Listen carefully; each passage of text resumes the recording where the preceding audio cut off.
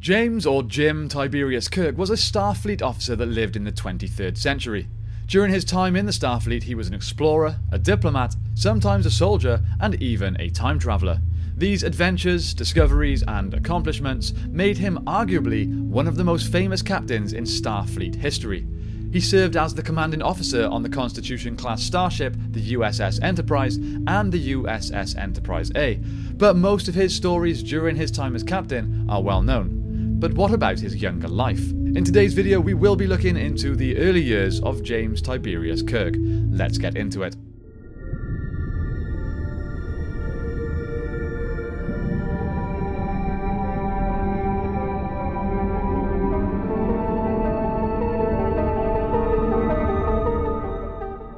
Welcome to Federation Outpost 111.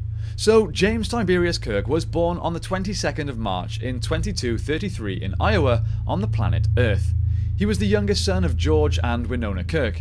He had an older brother named George Samuel Kirk, whose story we could cover in another video if you're interested. Jim would leave Earth with his father when he was just a young boy. They stayed on Tarsus 4, a habitable planet in the Alpha or Beta quadrant. However, in 2246, an exotic fungus destroyed most of the human colony's food supplies. 8,000 people were now in danger of starvation. So a politician named Governor Kodos made a rather drastic decision. He ordered the deaths of half of the colony. He chose those that he believed least likely to survive. Therefore, I have no alternative but to sentence you to death. Sadly, supply ships from Earth arrived on Tarsus 4 earlier than expected, but not in time to save the lives of the 4,000. A 13-year-old Jim Kirk was one of a small group of witnesses to the massacre. We learn more about this later on in Jim's story during the episode The Conscience of the King, but as this video is about his early years, we will leave that story for another time. Now let's fast forward to 2252, where Jim really started making a name for himself. He enrolled in the Starfleet Academy, hoping to follow in the footsteps of his father. As a young cadet in the academy, he would soon attract the attention of an Irishman named Finnegan. Finnegan would bully and torment Kirk through his first year, mainly through practical jokes. But Kirk would later accept that he was positively grim back in those days, and these experiences are all character building. Kirk was soon involved with a peace mission to Axanar, and his involvement there led to Starfleet Command awarding him with the Palm Leaf of Axanar. He would also undergo pretty extensive training while at the academy, including hand-to-hand combat, proficiency in oxygen-deficient atmospheres, and even hyper-power circuits. His academic studies introduced him to several men that he encountered later in his career. Among them was John Gill, a noted history professor and cultural observer. Kirk also studied the military strategies of Klingon General Cord, a Klingon military officer who became well known for his strategies and tactics, and he was studied as part of the curriculum during the 2250s. Now let's move forward to his time at CTP, the Command Training Program. A track which was of course meant to prepare officers for the responsibility of commanding a starship and crew. This is where Kirk would face the infamous Kobayashi Maru test. This was a no-win scenario that was part of the curriculum for command track cadets at Starfleet Academy in the 23rd century. It was primarily used to assess a cadet's discipline, character, and command capabilities when facing an impossible situation, as there is no legitimate strategy that will result in a successful outcome. The test primarily consisted of the cadet placed in command of a starship, the USS Enterprise. The ship would soon receive a distress signal from the Kobayashi Maru, a civilian freighter within the Klingon neutral zone that had been heavily disabled. Being the only ship in range, the cadet cannot choose to withdraw from the rescue mission and are forced to enter the neutral zone to rescue the vessel in risk of violating the treaties. The ship would be confronted by Klingon battlecruisers, which typically engaged in a firefight. It was considered to be an absolute no-win scenario because it was programmed to be impossible for the cadet to simultaneously save the Kobayashi Maru, avoid a fight with the Klingons, and escape from the neutral zone with the USS Enterprise intact. A cadet's choice of how to handle the rescue operation gave great insight to his or her command and decision-making abilities. Now, when it came time for James T. Kirk to take on this scenario, he took it, and of course he failed. Twice. Before taking it a third time, however, he would reprogram the computer to make it possible to win. Kirk was subsequently awarded a commendation for original thinking, and later commented wistfully that his stunt had the virtue of never having been tried.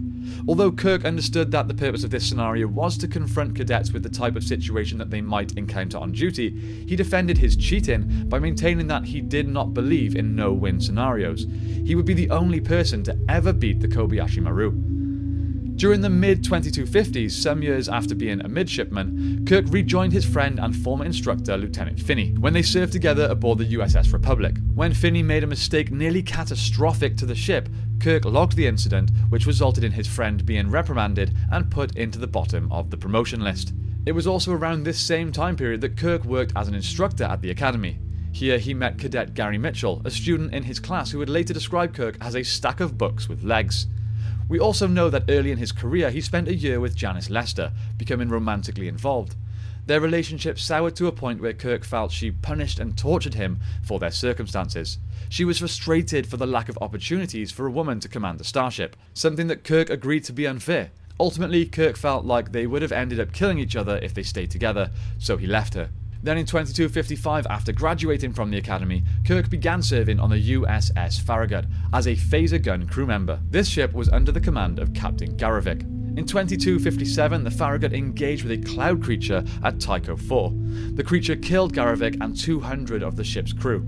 Farragut's record tapes of the event included Kirk insisting upon blaming himself for the disaster, citing his delay in firing the ship's phaser banks at the creature as he lost consciousness.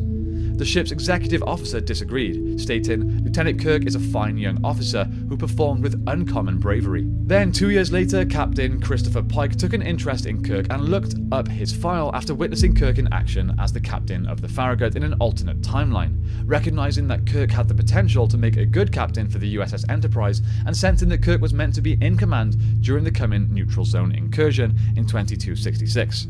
Then, through the next few years, rising up through the ranks, it was at the age of just 32 that James T. Kirk took up command of the Constitution-class USS Enterprise from Christopher Pike. With command of the Enterprise came Pike's science officer, a Vulcan named Spock, who would be his first officer.